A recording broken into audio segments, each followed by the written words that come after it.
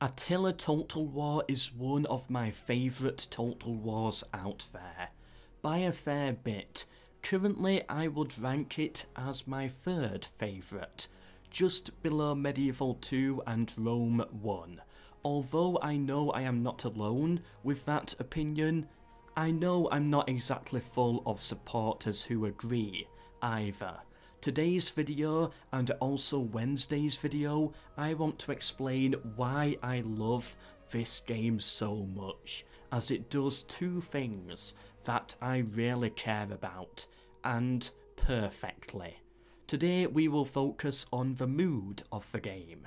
I've gone into detail before about the intro for Barbarian Invasion, how it sets you up perfectly for what is about to come, such as seeing the barbarian lead the way, the gloomy atmosphere at night, the hordes having siege equipment and crossing the river, and the Hunnic cavalry mirroring the Roman cavalry in the base game opener.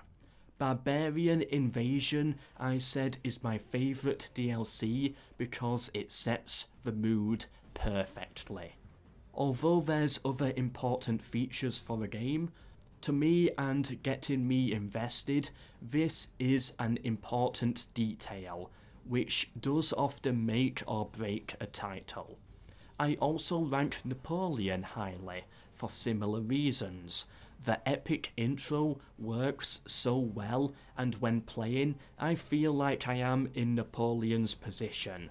And opposite, when I load into Rome 2 Total War as, let's say, Rome, I don't get that feeling, and I have never been a big Rome 2 fan. In fact, I would say it's probably one of the worst, in my opinion. Now, all factions have good intros in Rome 1 Total War, each Roman house outlining the beliefs and politics of their family. But one of my favourite faction intro scenes, because of how it handles this, is the Rome Total War Carthage intro. The music alongside the images perfectly sets you up for this part of the world.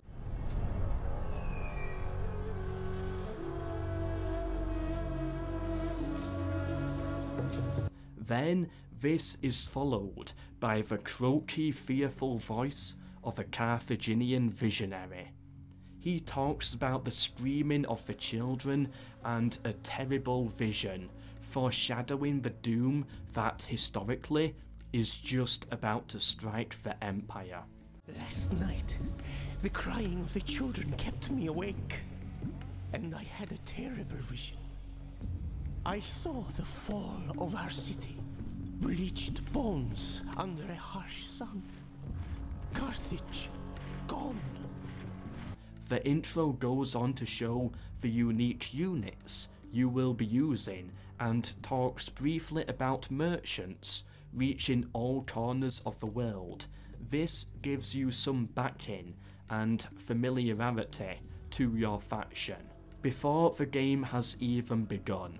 He then goes on to describe his faction as the envy of lesser people, which explains to the player the reason why others may wish to bring your faction down, again adding more flavour and context. He explains that other powers have been telling terrible lies about Carthage, which works well with the constant references of screaming children, as it is believed the Romans propagandized them as child sacrificers.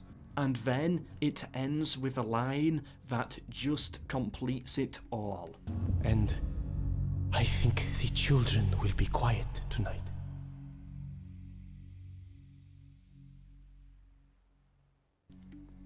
They say a line that really could have so many meanings. Yes, it could be a child sacrifice reference, it could be a Carthage has won, we can sleep safe and sound, or it could be Carthage is about to get sacked and the children slaughtered in the night. Now, let's compare this to Rome 2. Your possessions are divided. You must secure additional territory to ensure their protection and to establish your faction as the supreme Mediterranean power. Carthage will prevail.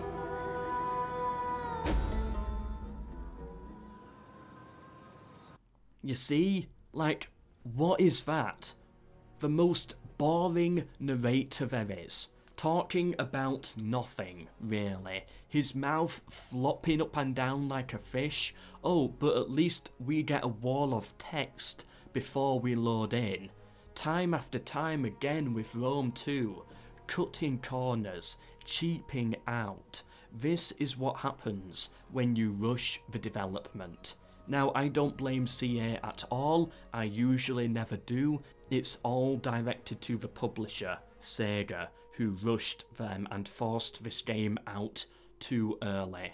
But man, Rome 2 should have been godly, but they were forced to cut back to fit the schedule. It's because of this that Attila lacked love and attention.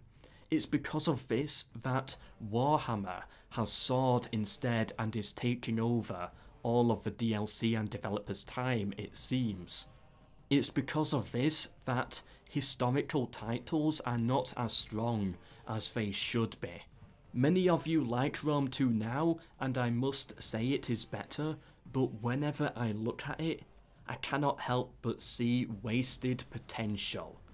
So much potential wasted, and nothing in life makes me angrier to see than that. And you can clearly see it here when it comes to setting the mood, as it gives you nothing at all to go off. Anywho, setting the mood for me is incredibly important, and Attila, like Barbarian Invasion, does this brilliantly. Starting the intro with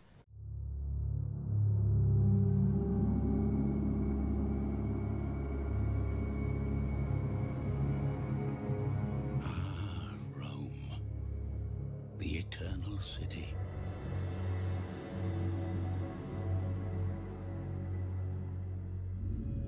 I have seen the end of days, and years from now men will say, here began the fall of Rome.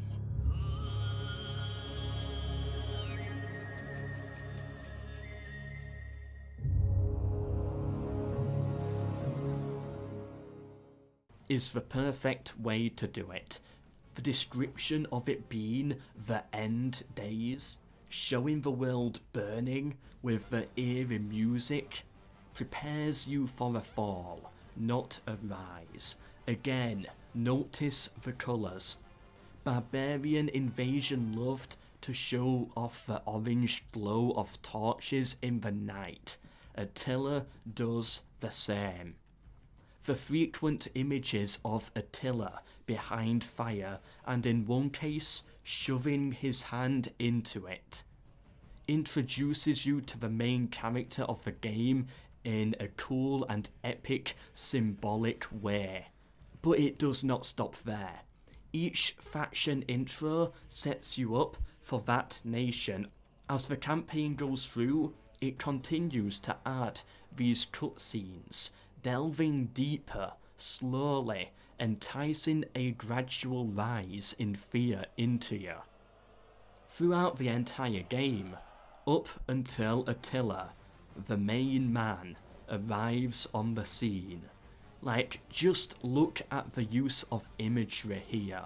Snow in Egypt. That is how turned on its head this world is. This is why you must fear. Egypt, and seeing it snow in Egypt does hit close to home. You know this place, you know this weather, but seeing the two together like this is such a weird sight. The gods had abandoned Rome, and hell had risen. Okay, and what do we get from Rome 2? Wall of text, fish mouth, and whatever this is. Now, Attila is not without its problems, which is also a real shame. Attila really could have been the number one, but it is lacking in some areas that pull it down. Those will be discussed more on Wednesday, as I explain point 2, but overall this here deserved its own video. Setting the mood is so incredibly important for a campaign, and for me it's a big decider in whether I want to play it or not. Anyway, I have been MELKOR. Let me know if you agree or disagree. Subscribe to get notified of the next and final part of this, or any other video of mine. I upload daily. Share this video with anyone else you think may find it interesting. Really helps me grow and makes these in-depth videos much more worthwhile.